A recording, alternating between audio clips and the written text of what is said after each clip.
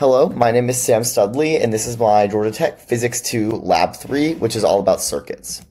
So an introduction to this lab, its purpose was to predict circuit behavior computationally with parallel resistors, measure current potential, and explore capacitor and resistor behavior.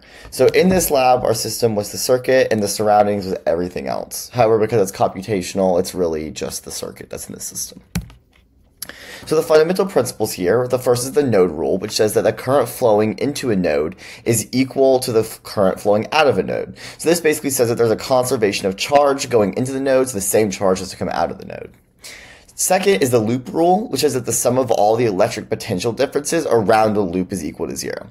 So this is a result of the energy conservation, and this allows us to add or subtract all of the different parts of a circuit and set those equal to zero.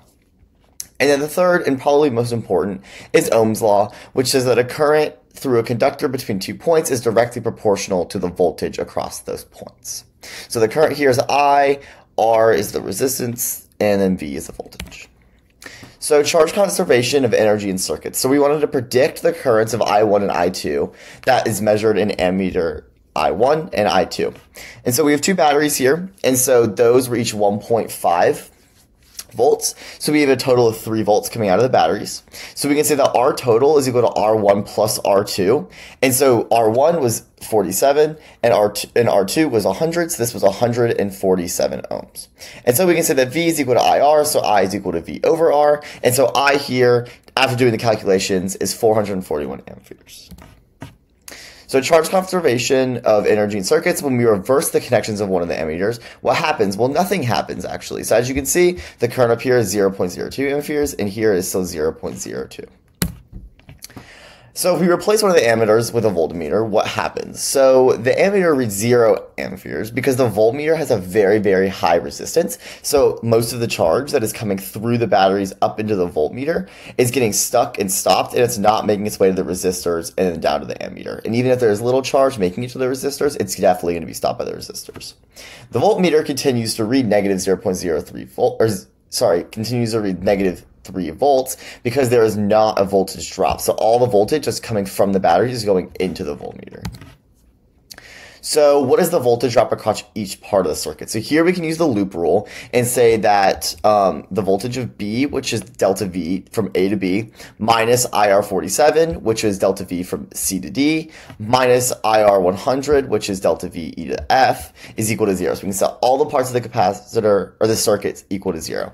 So through some calculations, you find that use this equation, V equals IR, with I being 0.02 amperes, and you find that delta VAB is plus 3 volts, delta VCD is negative 0.96 volts, and delta EF is that. And if you add all this up, it should be around 0. There might be some rounding errors here, but for the most part, it should be around 0. And that's what you see here. So at the batteries, the voltage goes way up, right up to 3 volts, because the batteries are charging that circuit, and then it begins to drop. It will start to drop here a little bit, steady, and then drop pretty hard, and then constant out. And why doesn't the ammeter reading charge? The voltmeter has a high resistance, so little charge flows through it. So if we replace the voltmeter with an ammeter in parallel with the 100 ohm resistor, what happens to the current to the other ammeter?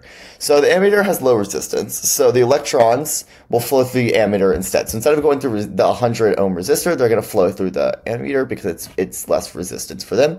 And so this lowers the overall resistance of the circuit. So the new resistance of the circuit with the ammeter here is only 47 ohms instead of the previous 147, because we're not including this 100 ohm resistor.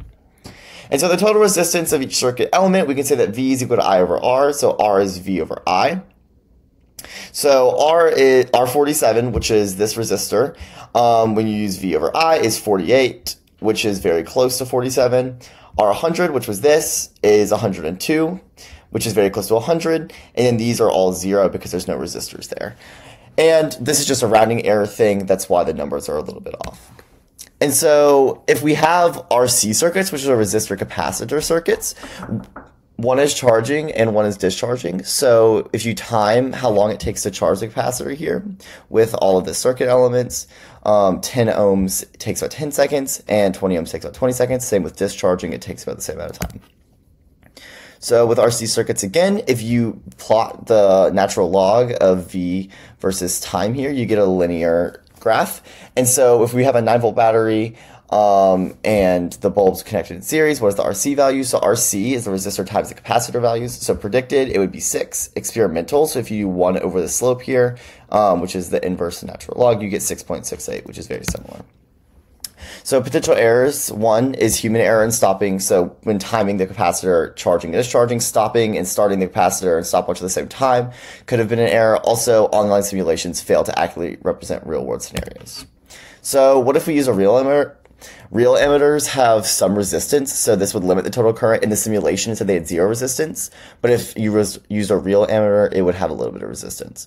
And if we use an actual battery and no resistor, so without a battery, our simulation would depict a capacitor charging instantly, which isn't true because most batteries have some small internal resistance.